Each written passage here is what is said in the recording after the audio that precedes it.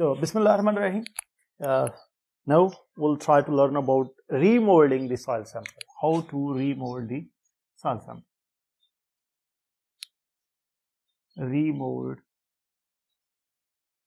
Remolding of soil sample.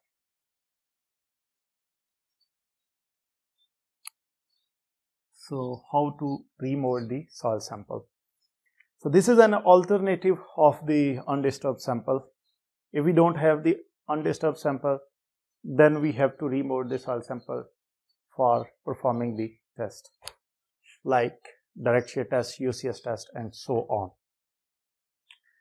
So, for remolding the soil sample, we must have the density of the soil sample.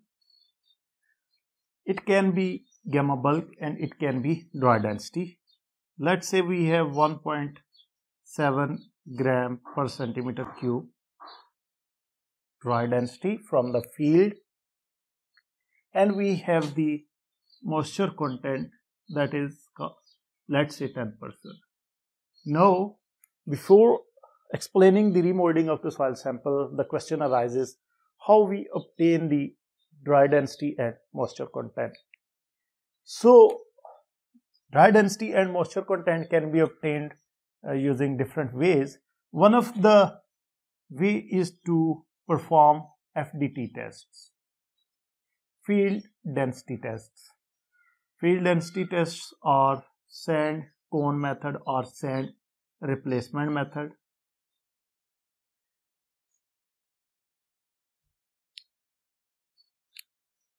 So, if you perform sand replacement method, you will obtain dry density and moisture content. In the field, you can perform speedy moisture test to determine the moisture content of the soil sample. Then there is another method, core cutter. Core cutter method is a field density method basically to determine the density of the soil at the field. And in the next method is rubber balloon method.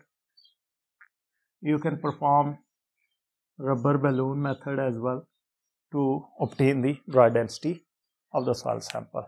What if you don't have the field density test results? Then what will you do in order to obtain the dry density and moisture content? Let's assume you cannot perform this test on the field and you want to have these parameters like dry density and moisture content.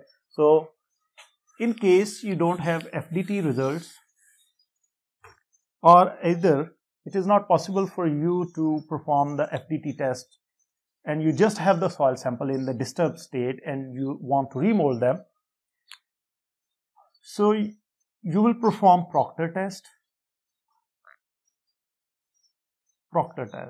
and using the Proctor test you will obtain MDD, maximum dry density, and OMC, optimum moisture content.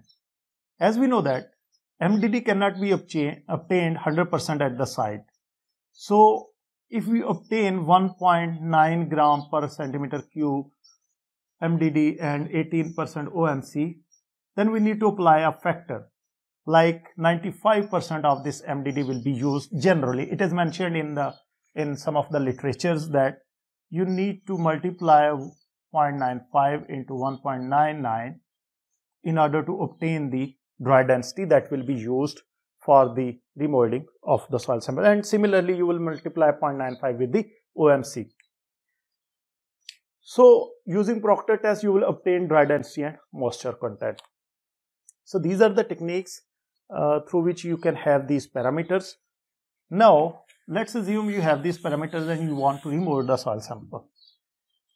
As we know that density is equals to mass per unit volume. If it is dry density, it will be dry soil solids. Mass, you can say it is weight of soil solids. So, you must have the volume. Let's say we have the dimensions of the mold, dia as 40 mm, and height as 80 mm. You need to calculate the volume of the mold and you have the dry density. You will find out the mass of soil solid, dry soils. So, let's find out the volume of the mold. If it is circular, pi by 4 d square into h. So you will obtain the volume of the mold and you have the dry density. You will find out the dry soil mass. Remember, dry soil mass. Then you need to obtain the mass of water. Let's assume you obtain 100 gram of mass of dry soil and there is 10% of the moisture content. So 10% of 100 gram will be 10 gram of water will be used. So mass of water is 10 gram. You will mix these two quantities and will remold the soil sample by compacting in the layers in the mold. So this is how you remold the soil sample. What if you have the bulk density? Let's assume you have the bulk density and you want to remold the soil sample. So in the first step, you will find out the gamma dry. That can be found out using this formula, 1 plus moisture content.